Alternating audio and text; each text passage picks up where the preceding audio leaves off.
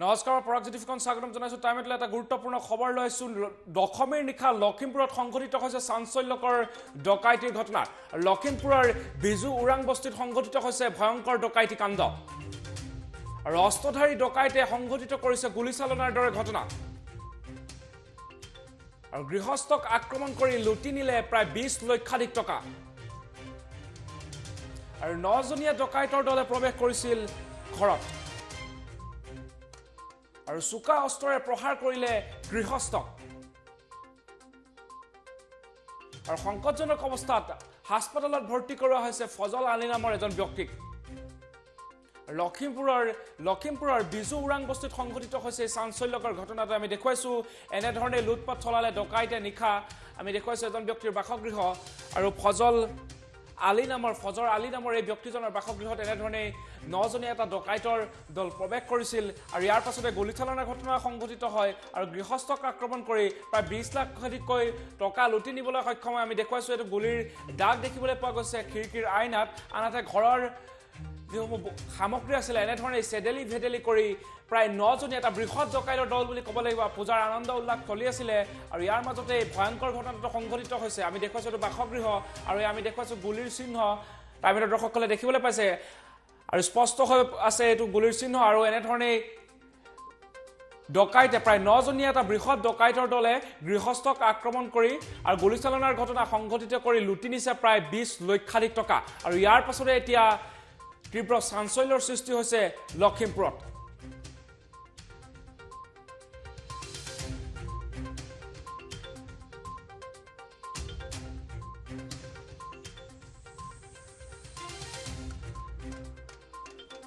আৰু আমি এই সময়ত দৃশ্যাংশ দেখুৱাইছো আৰু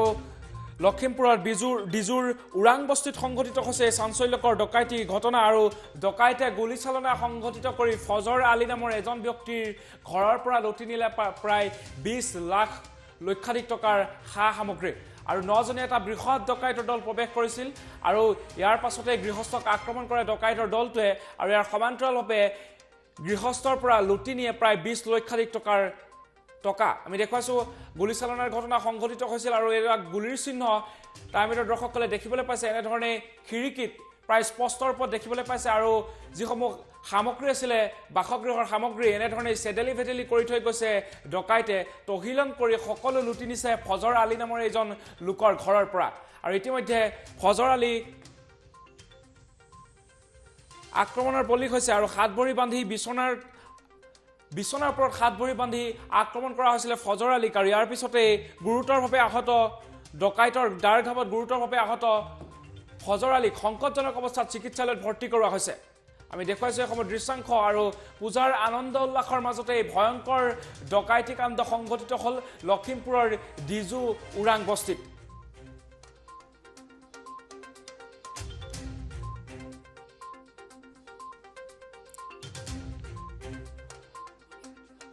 আমি দেখুৱাইছো এগৰাকী ফজৰ আলীয়ে শেহতীয়া দৃশ্যাংশ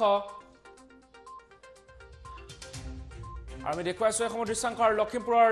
উৰাং ডিজু বস্তিত সংঘটিত হৈছে ডিজুৰ উৰাং বস্তিত সংঘটিত হৈছে চাঞ্চল্যকৰ ঘটনাটো আৰু এজন লোক গুৰুতৰভাৱে আহত হ'বলগীয়া হৈছে ইতিমধ্যে চিকিৎসালয়ত ভৰ্তি কৰোৱা হৈছে আৰু ডকাইতে প্ৰায় 9জনীয়া এটা বৃহৎ ডকাইতে সংঘটিত কৰিছে চাঞ্চল্যকৰ ডকাইতি কাণ্ড ইয়াৰ পাছতে অঞ্চলজুৰি তীব্ৰ চাঞ্চল্য বিৰাজ কৰিছে আৰক্ষীয়ে ইতিমধ্যে ঘটনাস্থলীত উপস্থিত হৈ তদন্ত আৰম্ভ কৰিছে কিন্তু এটা 9জনীয়া ডকাইতৰ দল আৰু ডকাইতৰ দলটোৰ লগত আছিল দা আৰু ইয়াৰ সমান্তৰালভাৱে বন্দুক লৈ গৈছিল সেই ডকাইতৰ দলটোৱে আৰু গুলীচালনাৰ ঘটনা সংঘটিত কৰিছিল আৰু ইয়াৰ পাছতেই ঘৰৰ গৰাকী কেনেধৰণে আক্ৰমণ কৰি প্ৰায় 20 লক্ষাধিক টকা লুটি নিবলৈ সক্ষম হৈছে ডকাইতৰ দলটোৱে আৰু ডকাইতৰ দলটোৱে যি গুলীচালনাৰ ঘটনা সংঘটিত কৰিছিল সেই গুলীচালনাৰ ঘটনাৰ বৰ্তমান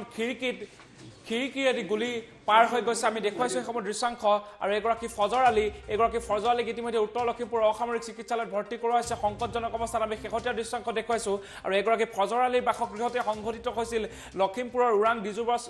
উৰাঙৰ ডিজু বস্তিত ঘৰ আৰু এগৰাকী ফজৰ আলীৰ বাসগৃহতে সেই চাঞ্চল্যকৰ ডকাইতি ঘটনা সংঘটিত হৈছিল আৰু সেই চাঞ্চল্যকৰ ডকাইতি কাণ্ডত ডকাইতৰ আক্ৰমণত আহত হ'বলগীয়া হৈছে এগৰাকী ফজৰ আলী আৰু ইতিমধ্যে এগৰাকী ফজৰ আলীক উত্তৰ লখিমপুৰ অসামৰিক চিকিৎসালয়ত ভৰ্তি কৰাইছে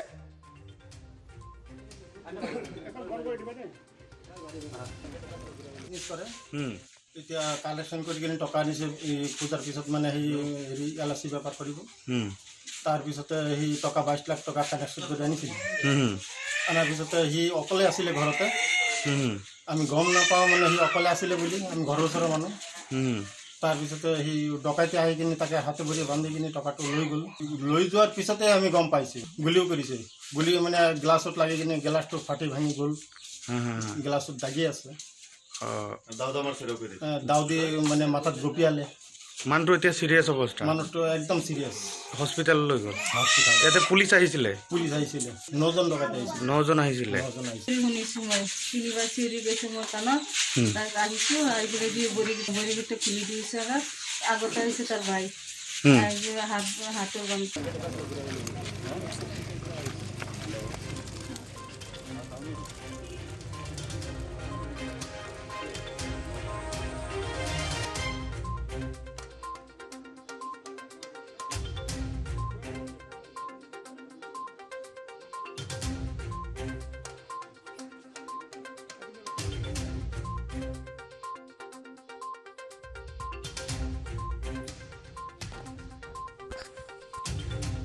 আৰু আমি এই সময়ত দৃশ্যাংশ দেখুৱাইছোঁ আৰু এগৰাকী ফজৰ আলীক ইতিমধ্যে সংকটজনক অৱস্থাত হুইল চেয়াৰত বহাই নি এগৰাকী ফজৰ আলীক ইতিমধ্যে চিকিৎসাৰ বাবে ভৰ্তি কৰোৱা হৈছে উত্তৰ লখিমপুৰৰ চিকিৎসালয়ত আমি দেখুৱাইছোঁ আৰু এনেধৰণে স্থানীয় লোকসকলে ভৰ্তি কৰাইছে আৰু এই চাঞ্চল্যকৰ ভয়ংকৰ ডকাইতি কাণ্ডৰ পিছতে এতিয়া চাঞ্চল্য বিৰাজ কৰিছে লখিমপুৰৰ ওৰাং ডিজু বস্তিত আৰু ডকাইতৰ আক্ৰমণৰ বলি হৈছে ইতিমধ্যে ঘৰৰ গৰাকী আৰু যিসকল গৃহস্থ আছিলে গৃহস্থকো আক্ৰমণৰ বাবে উদ্যত হৈছিলে আৰু ডকাইতৰ দাৰ ঘাপত আহত হ'বলগীয়া হৈছে এগৰাকী ফজৰ আলী প্ৰায় 20 লক্ষাধিক টকা পূজাৰ আনন্দ উল্লাস চলি থকাৰ মাজতে প্ৰায় 20 লক্ষাধিক টকা লুটি লৈ গৈছে ডকাইতে আৰু প্ৰায় এটা বৃহৎ ডকাইতৰ দল বুলি ক'ব লাগিব 9জনীয়া এটা বৃহৎ ডকাইতৰ দল আৰু প্ৰৱেশ কৰিছিলে ইয়াৰ পাছতেই গুলীচালনাৰ ঘটনা সংঘটিত কৰিলে গৃহস্থক ভয় খুৱাবলৈ গুলীচালনাৰ ঘটনা সংঘটিত কৰিলে আৰু ডকাইতৰ এনে কাণ্ড দেখি গৃহস্থই প্ৰতিবাদ জনাইছিলে আৰু প্ৰতিহত কৰিবলৈ চেষ্টা কৰিছিল ডকাইতক কিন্তু ডকাইতে গুলীচালনাৰ ঘটনা সংঘটিত কৰি গৃহস্থক আক্ৰমণ কৰি প্ৰায় 20 লাখকৈ টকা লুটি লৈ যাবলৈ সক্ষম হৈছে আৰু এই ঘটনাৰ পিছতে এতিয়া লখিমপুৰৰ ওৰাং ডিজু বস্তিত চাঞ্চল্য বিৰাজ কৰিছে তাৰ যিসকল স্থানীয় লোক আতংকিত হৈ পৰিছে ইতিমধ্যে ঘটনাস্থলীত গৈ আৰক্ষী উপস্থিত হৈছে আৰক্ষীয়ে তদন্ত অব্যাহত ৰাখিছে যদিও বৰ্তমানলৈকে কোনো ডকাইতৰে সন্ধান লাভ কৰিবলৈ সক্ষম হোৱা নাই